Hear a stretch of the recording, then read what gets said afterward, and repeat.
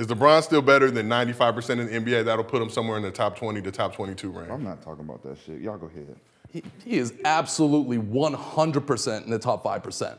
The guy averaged 37 and 8 this year. He shot a decent percentage. His free throw percentage went up. He's calling plays out on the floor while guys are playing. He is a basketball savant. With or without the athleticism that he had in his first 10 years in the league, he is so intelligent. He is willing his team to wins. What he does are the intangibles that people don't know. This man was taking charges. What superstar at 38 years old, it will take 2 consecutive charges in the game? Those are the little things that make the difference. If you're asking me, is he top 5%? 100% he is. He guaranteed, because we are all callous. We're used to this greatness that we've seen. So if there's a little bit of slippage, just a little bit, we're counting him out. Yeah. We're saying he got swept. That's what I'm just pointing. I'm counting them out. The Lakers got and he got fucking swept. That's crazy because they've been calling him washed since 2015? Never. Wash King. Right? The Wash King. Never. No, the Wash King came 2015, 16. Who said that? The Wash King. It was a thing. It was a Wash King. The Wash King. That was a thing. That was a thing. Yeah, you wasn't 2 days. You probably wasn't a like basketball 2 days fan. though. It was like You probably wasn't watching basketball. Never heard a LeBron fan talk about some LeBron washed. Yeah, no, that was a thing. I'm just here to host. I'm not getting it. You a LeBron fan? What you know? Wash King. Let me see what you know. Let me pull it up. But top 5, yes, he's still top 5. Yeah, he's still 100%. So 2021 was, I think, or 2019 was the first time. Right before COVID. Was the Wash King. Yeah, because he was kind of washed out. He was washed out averaging 30. His worst year with the Lakers was actually his first year. Statistically, his worst year was his first year. He actually got better statistics as he went on and got older, which is unheard of in the NBA. You never see that happen. Listen, I think everyone, just like anything, music, just anything in life, when you're just consistent all the time, you just want something new, right? So the fact that we've seen what the greats, how they fell from greatness, right? 10, 7, and then they're out of the league, right? So I think everyone's just like, all right, you average 20, 27, all right, just quit. Just go. You're washed. Like, we're just trying to make him exit, right? Because even if he goes to 22, they're gonna be like, yeah, that's it. Right. The hell out. Me, if I'm him, listen, what you just did in catching Kareem, you have to be mindful that someone might try to catch you. For sure. Push it up. Fuck that. If you get 2 points a year for the next 6 years, get them 2 points, add it to the total, because there's going to be someone 10 years, 20 years, 30 years from now that going to put themselves in a position to knock you out. Sure. So if you don't want to get knocked out, just be mindful. Yeah. There's always someone coming after you at some point. So you already got it. Just try to, if you can build 5, 8, 9 more thousand points, man, fucking do that shit. Right. Especially out of game. Don't be no Jordan. Yeah. Listen, do not be what Jordan did. He was so great that he didn't think that anyone would come after him, right? Even with the legacy, right? When we talk about Jordan versus LeBron, we always be, what if? Well, see, he retired. If he didn't retire, well, that's Jordan's fault. Right. Yep. That's Jordan's fault that he didn't take this. Of course he would have. Of course he would have. If he would have played this, LeBron would still be trying to get that goddamn number. Yeah. But he didn't. That's his fault. Yeah. You know what I mean? So you got 4, 5 more years. You better keep putting them points up. I don't give a fuck what nobody say. I'm with him. I agree. Yeah. I remember my last days, boy, I couldn't do nothing. So I would love to have 22 points a game, in my 20th or 23rd year. Any of us, you know what I'm saying? So I'm with you. Keep pushing the number up, because how the game has changed now with the scoring, somebody's going to be behind it. Yeah, you don't know if they're going to add 4 points, 5. You don't know what's going to happen. For sure. You don't know what's going to happen. Yeah. So let's face the reality. Bron's going to be 39 this season if he does come back, 21st year. Can he still be the number 1 option on a championship contender? Or does he need to make that shift to number 2? And if he does, is he even mentally capable to accept being the number 2 option on the team? What does his number 2 option look like, though? Kyrie. I mean, I don't think it really matters. Yeah, I don't. I don't, because he's still going to get his. I think he's the type of player that can still always get his. So it doesn't matter what option he is, as long as he's on the floor. But does he embrace that Paul George mentality now, where it's somebody else's team? and I'm the 2. But it's not like he's tried it, but just no one's stepping up. If Kyrie comes there and averages 30 and LeBron averages 28, are we saying LeBron is the number 2 option? I mean, he's teeing it up for Anthony Davis, and he's done it publicly many, many times. He said Anthony Davis should be the number 1 option. He's publicly said that a few times. He's just waiting for him to be that. Yeah. He's just not there yet. Yeah, and we talked about that, I think, earlier in the week. We don't know if he'll ever get to that point, but Rashad, I see you over there excited. No, it's because I just seen a TikTok about this.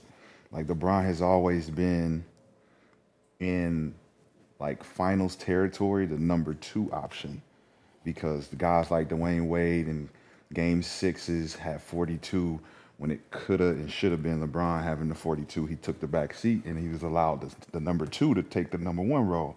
Same with Kyrie, 41 Game 6, I believe, came through clutch moments. When he has a guy who can come in and take clutch moments to the next level, it gives pressure release for him. But AD's not giving him pressure release where he can sit back in a Game 6 and allow AD to have like 45, 10 and do his thing. So that in this series, he wasn't able to do that. Right. He didn't have a number 2 that can catapult to number 1 and give him a break. Well, we seen him in Game 4 say, look, I got a fucking number 1 option this shit in the first half. Where's my number 2? Right. And I think that's what contributed to him making the statements after the game.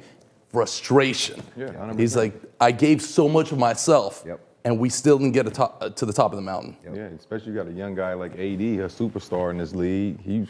Hey, I gave you my all in the first half. You got to be the closer. And I feel like why D Wade and Kyrie had those opportunities because of the game plan against LeBron. So that opens up the floor for these guys to be successful. So it reminds me of the Shaq and Kobe, right? He has understood that, okay, the first 3 quarters, I'm the number 1 option, you're number 2, right? Down the stretch, you're the number 1 option, I'm number 2. Because what you do, I can't do. Shaq, you can't be the number 1 option if they have Hack-a-Shaq. right. You can't make free throws. Yeah. So 1 through 3, you dominate, revert it, now it's Kobe's. See, if you don't have if you're not mindful of what the game is and what your game is, it kind of pushes this. Yes. Right? If you can't shoot free throws, they're gonna do this. You can't be the number 1 option when we're trying to win. We have to give it to Kobe. He can shoot the free throws, he can hit the shots, he can go to 1-on-1. That's what made the D Wade look great with LeBron and made Kyrie look great. Those last 5 minutes, we're gonna win or lose on what Kyrie and D Wade do. Yep. I'm 1 through 3rd. I'm getting everybody involved. But when the elements of I don't want to shoot free. If I can't shoot free throws, I don't want to shoot free throws at the end of the game. That's the guy, and that's what he don't have. That's what he don't have here. So when those last 2 shots, did he want to take those? Probably not. No. Yeah. You could tell. You can see it all. Because he knows it's a forced shot. Yes. And those are probably, when we look at it, those are probably the 2 worst decisions he had made in his basketball career. But is he working on forced shots? You know, we work on last minute, last second shots where it's like, let me go to my package for my last second shot. It don't look like he got that. I'm going to my 3, 2, 1. That's what I'm saying. So why does he have the ball in the last seconds of the game and he know he don't got that? Because he wants to drive, suck it in, throw it. The Schroeder play, like we talked about.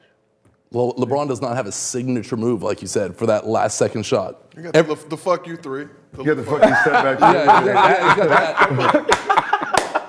The fuck you 3, the love fuck you. The love fuck you 3. That's what the textbook definition? We played, right? To be that guy, to be the guy who ends games, right? You have to be a 1-on-1 player. Yes, for sure. He is not the 1-on-1 player. Like Jokic, right? Jokic is, I can see why he fell in the second round. If you make him play 1-on-1, 2-on-2 by himself, his attributes don't kick in. Right. What he's great at, you can't see that shit in the NBA combine. No. Right? You have to put him with 9 other players, and then you can see what makes him intelligent and brilliant. Yeah. Same thing with LeBron, right? So when you're talking about the end of the game, that's a 1-on-1 juggernaut type of player.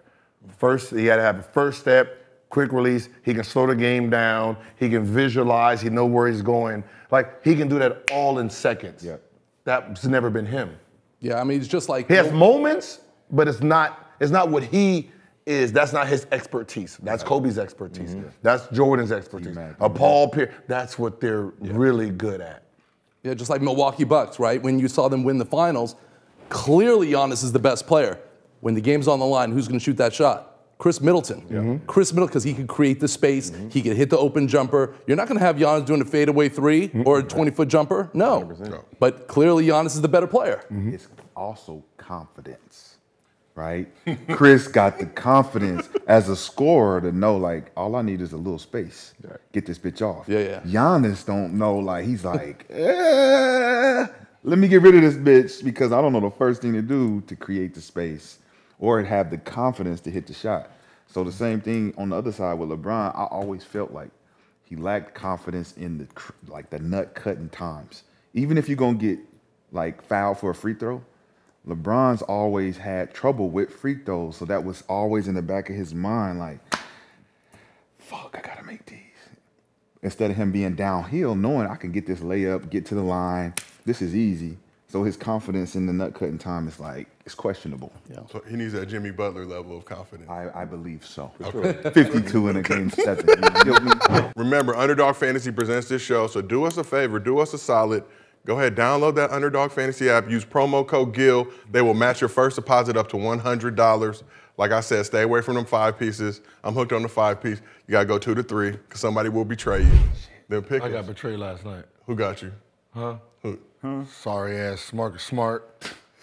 Kevin Love played 12 minutes. I just needed one more point, like 11.5 altogether. Yeah. Right? And he had 10. Take the lowers. 12 minutes, never got back in. We're gonna get our bread right. The goal is to bankrupt Underdog, as you guys already know, and we're gonna get our bread back, Underdog. You already know that. Ages 0. Change the game.